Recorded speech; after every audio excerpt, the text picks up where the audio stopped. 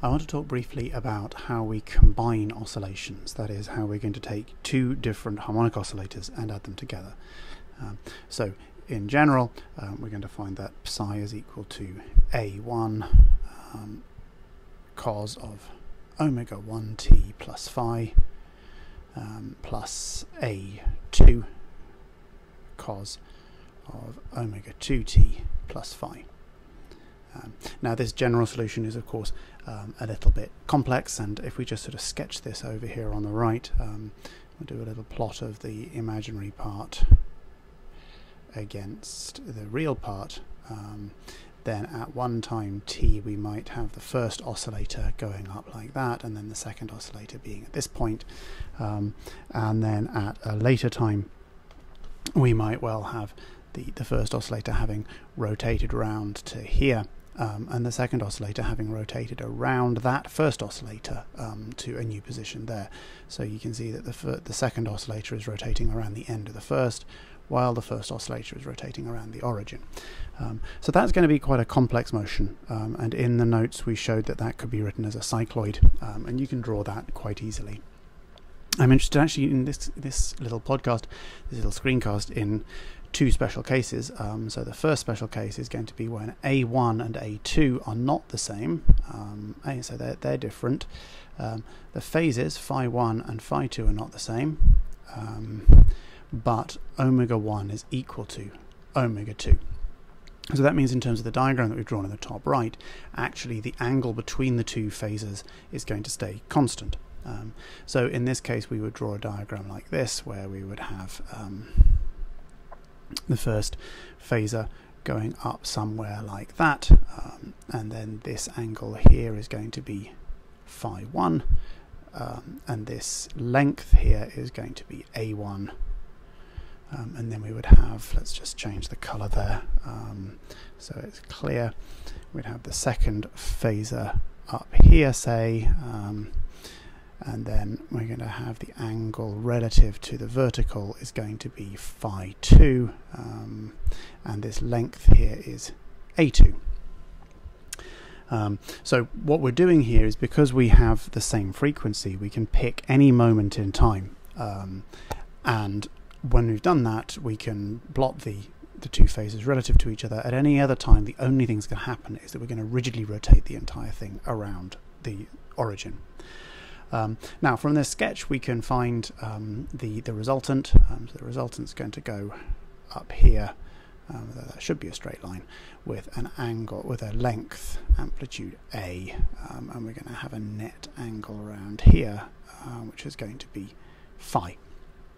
Now if we just think about trigonometry, let's draw these two over here.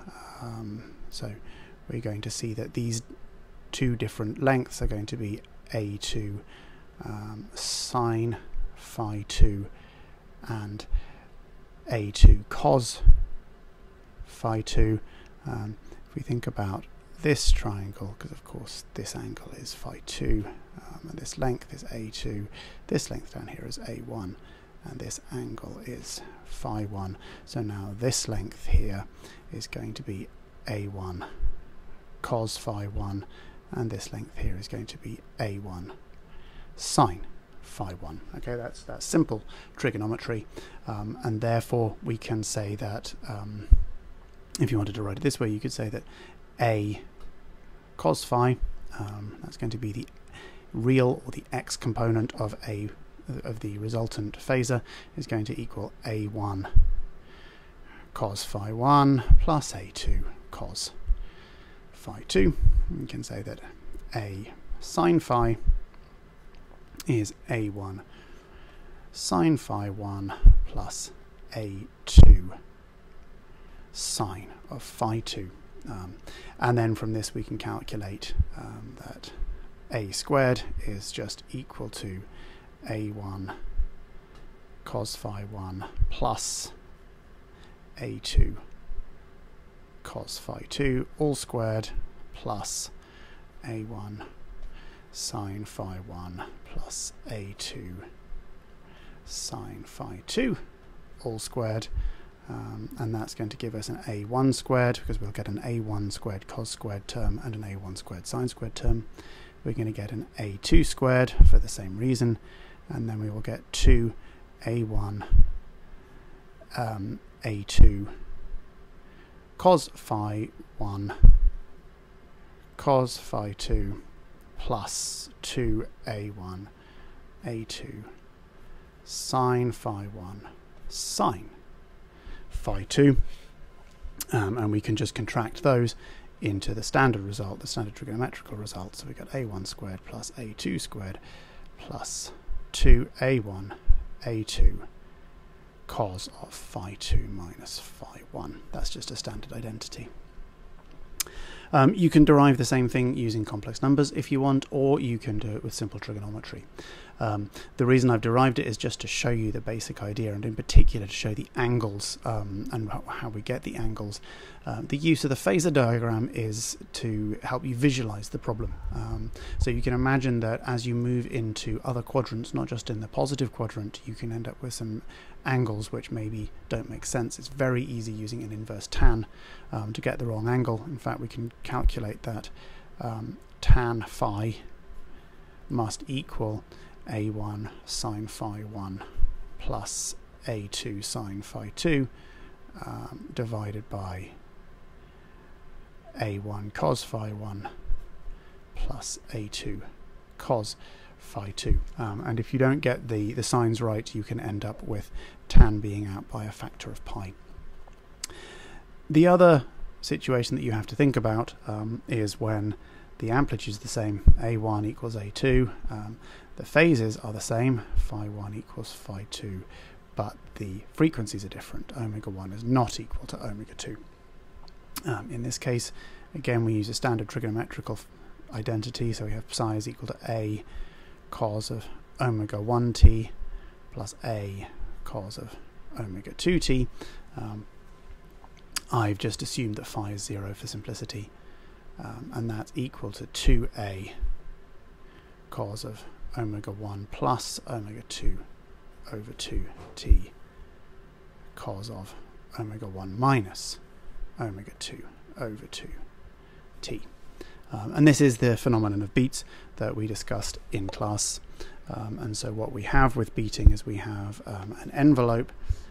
So the envelope is going to be a slowly varying cosine, as I've drawn in blue, and I'm going to dash in the inverse of the envelope because that helps us to visualize.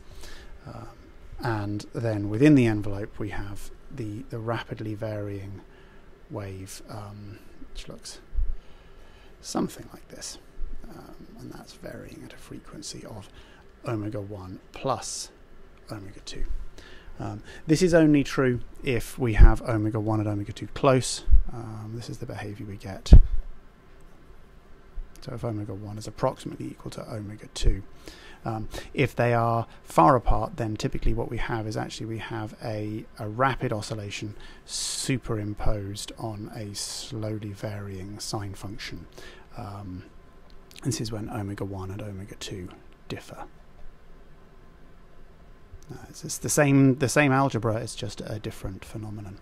And beating we've discussed in class, you can hear it when you play two sounds which are of close frequency.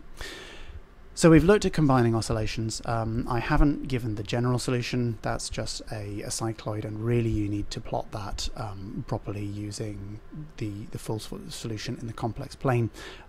The overall projection of that into the real plane will involve considerable complexity in the oscillation of the length of the oscillator, the amplitude of the oscillator. And the use of phasor diagrams here is simply to help you visualize the result and to help you with the trigonometry that gives you the results.